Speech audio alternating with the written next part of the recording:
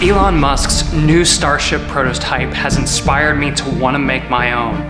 Now I have really big plans for this project, so it's going to be a multi-video series if it goes well. But first I have to build my own flying prototype. Elon's using metal for his, but I'm gonna be using foam board. Now ours is brown because we've worked with Adam's Ready Board to develop a water resistant one, and we're gonna have a white version coming out soon. And it's what we build all of our crazy projects with, from the giant flying tank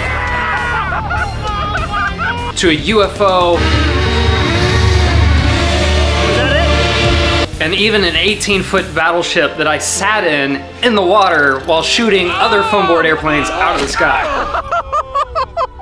Our philosophy is to use common materials because, frankly, you guys can build crazy stuff like this too. And if you're getting into the hobby, we have everything that you need, including a beginner series of videos to show you what you need to do to have success flying RC planes and drones.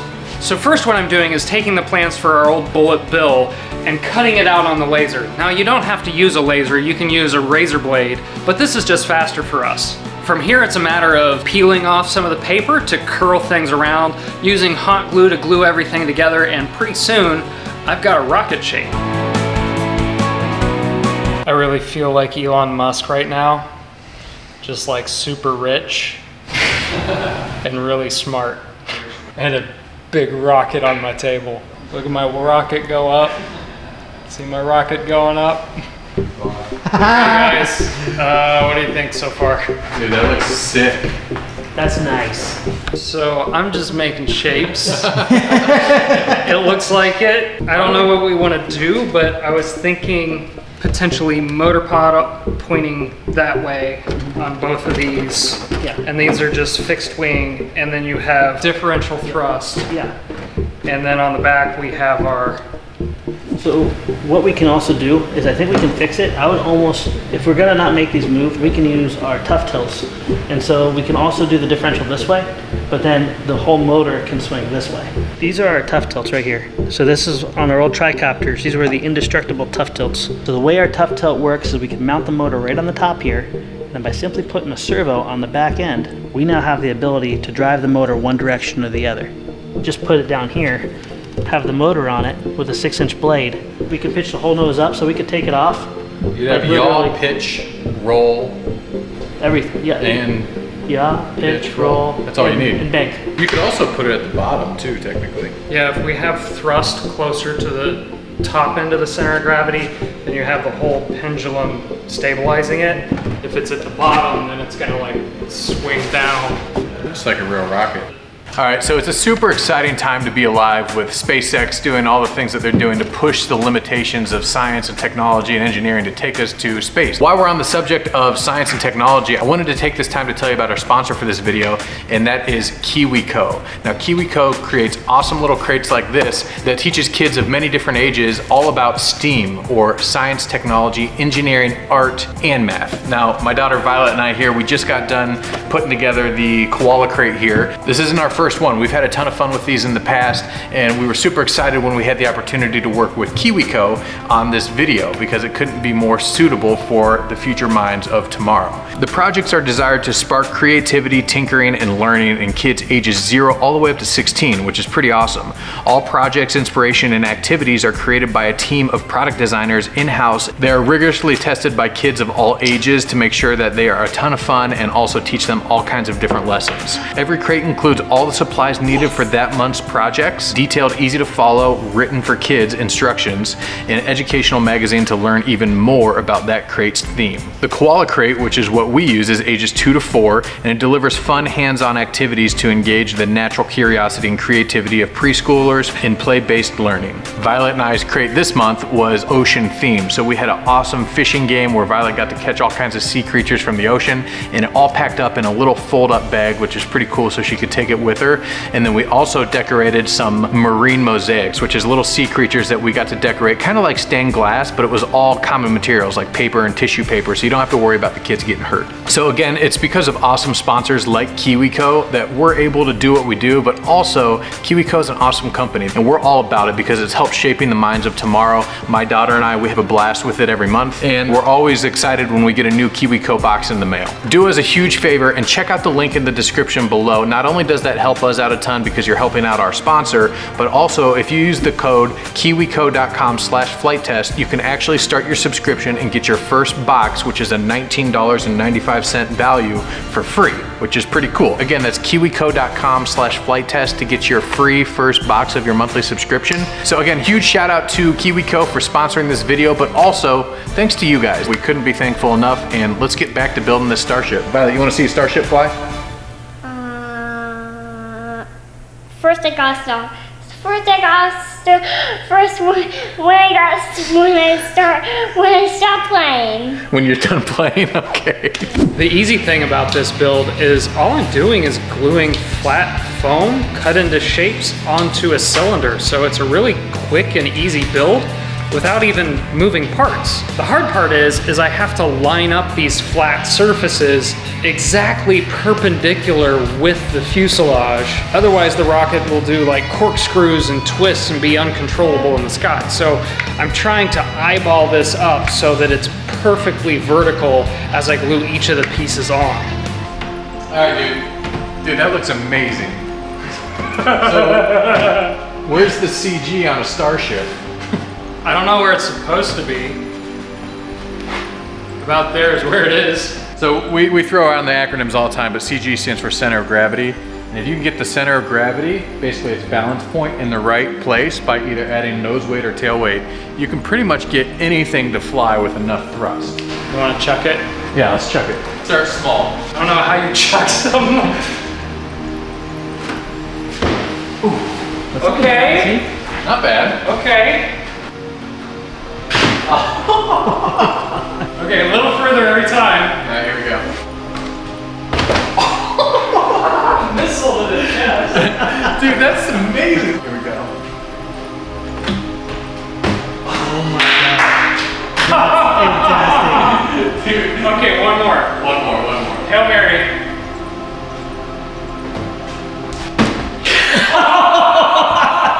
Dude, that's awesome. Oh, and you got the boom on there too. I didn't even notice that. Put our tough tilt Right. This brings there. me back. This is the tough tilt we used to use on our tricopters way back in the early days, the golden age of multi-rotors. I heard Elon talking about it in an interview, and he was saying that the rocket, they literally just move the rocket engines to control the rocket. Yeah. So we're gonna have propellers. It's gonna be awesome. Josh, will I need to put any elevators or ailerons or anything? Just these? The goal's not to have to do that. Yeah, the goal, I think we're flying like a rocket, and then when we re-enter, we can actually make it fall, just like Elon's, but then at the last moment, kick it out. And that's where these guys will really do well, because when we have to kick that nose up, we can drop it out, a little bit of power, and it'll do that. It's gonna be cool. Three-way five. What plugs into where? All right, so this is kind of new territory, but my guess would be we're kind of making a flying wing with two motors, if you think about it. So that way we'll have yaw, we'll have pitch, we'll have roll. So where do I plug So things the two in? servos, plug the two servos into one into aileron, one into elevator. And then the motors, go ahead and put one in the throttle and one into aux 1. Aux 1, okay. Yep. No access hatch, that's funny. I'm happy you're skinny. This is kind of awkward. Wish me luck. Live and you learn.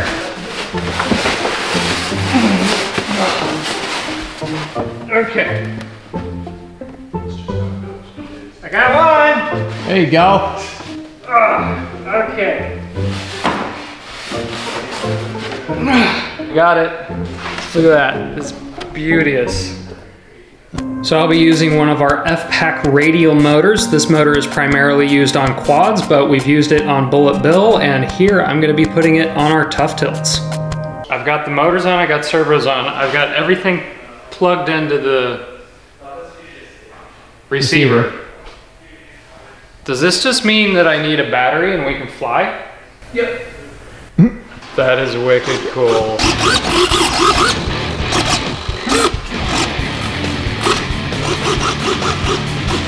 This is why I didn't want to help you, because I actually don't know anything.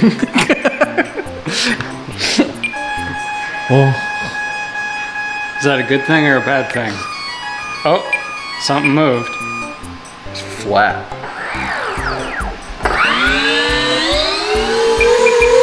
Both of them are moving. You know, I've never set up differential ever in my life. I have 2 times. I forgot how to do it both times. Excuse me. I didn't expect it to work. That'll push the nose up. Right. That'll push the nose down. Yeah, that's right. That'll roll. Push that, yeah. Dude, that could be a new trendy dance. The airplane dance. All right, let's fly it. I'd like to meet Elon's test pilot, because that's basically me. It's just on a smaller scale. So are we hovering it in here?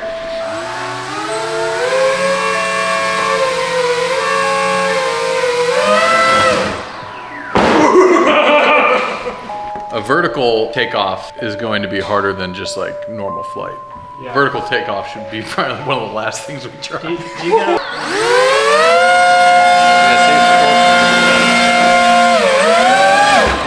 So what's going on? It's got vertical at half throttle. But it's torquing? Spinning.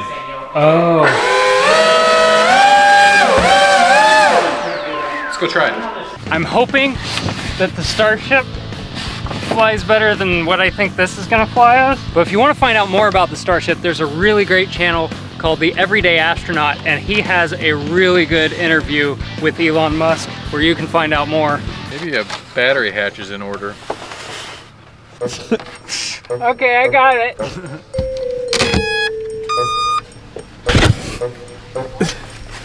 We're somewhat guessing on the CG, and we've got the CG just a little bit forward of center. So hopefully it's right. So you want to do a chuck test? Chuck test? It's feeling the wind coming. It's kind of terrible. Yeah. So I think it's probably going to be better to try to launch it like an airplane as opposed to taking off like a rocket for the first time. Once we establish if it works or not, then we can try things like the vertical takeoff, vertical landing. Which did not work inside. Yeah, yeah. Sorry if I ruined your rocket, man. Here we go. Dude, you got this! What? Oh my gosh, look at it go! Oh! Nice landing. How did you recover that, dude? It was torquing. It was doing that on its own. Let's try again. I was freaking out. I don't remember what happened. I don't know why it would do that. Should we try it again? Yeah. It's perfectly fine. You did a nice soft landing. I didn't do that. It did it on its own. Got any ideas? Your thoughts, Jack? The fins on the top are going to get blanked out because it's kind of in a crab this way. Is there any way to make it where it launches with the fins on the bottom? So fly upside down? What does your right and left look like? You check to make sure those are right. That's left, right? So that's this way? That's right. That's right. So that's going left right now. Yeah. That's why I was going all over the place. The funny part is Josh is secretly over here telling me, he's like, I wonder if they got the controls backwards. Okay, so check it upside down. Ready, steady, go.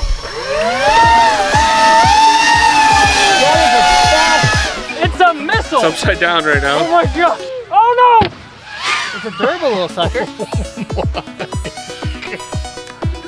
It was going off into outer space. It's a rocket! It didn't have any control. It flew. I feel like at lower speeds, I don't feel like the thrust vectoring is like enough to keep that nose up. Actually, it's just the nose cone. It's just the hardest thing to make, that's all. Okay, the tough tilts seem to be fine. They're tough. It's a little sad face, but no, that's repairable. We could try it again. As is? Yeah. Yeah. Maybe let Josh try to fly it? That sounds like a good idea. So what do you think, Josh? A couple things I noticed here. The front end had to work really hard because there's a lot of weight. The motors in those little front canards couldn't do enough work to help it keep itself upright. So what I think we need to do is I think we need to take this battery and we need to move it further back So that way when we have this, it's more FCG than it needs to be, and hopefully the motors don't have as hard of a time to kind of keep it tracking where it needs to go. Are you ready? Good to go? There it goes. Into the power lines. Yes. Okay, it's flying. All right. Oh my god. There we go. It's flying. Oh my gosh. Look at it go. Dude, I think it just was center of gravity. So the Whoa. Timway did it. Dude, Nice. it's awesome. Can you go vertical, Josh? Whoa. Whoa. It does not like staying vertical. That's going pretty There it good, goes. actually. There it goes. we go. You got it. Bye. I like this. Just remember, yeah, when you turn the motors off, you have no control. Yes. That's right. There's no control surface. I Yeah. think this is the first like control surface free thing we've ever flown. Yeah. Now the question is, can you land it I vertical? don't think landing's gonna be that bad. It flies remarkably nice. He said vertical. Yeah, vertical. Oh, Like a spaceship or a rocket. No. Dude, that's amazing. That's I'll really see how to cool. fly this. Jeremy, you too. Okay. Alex first. Let me see if I can get like a high alpha. Go nutball action. Whoa, whoa. Here, you gotta fly this. I was about to say, hey Alex, hey Jeremy, you gotta fly this. That's what you get with that I nutball don't. action. Something happened where instantly it's like I'm done flying for you. Built the rocket, man. Flying rocket. That's awesome. I built a flying rocket that flies on props, not rockets. So proof of concept, it worked. Yeah. Just got to rebuild the nose, and in the next videos, we're doing a whole series on this where we're gonna keep upping the ante with each one. So subscribe to see all of those. Yeah, and if you guys haven't checked out our channel, we do crazy flying projects all the time. You can check those videos out here, and we'll see you next time. The key is velocity. It likes to go fast. It's a rocket.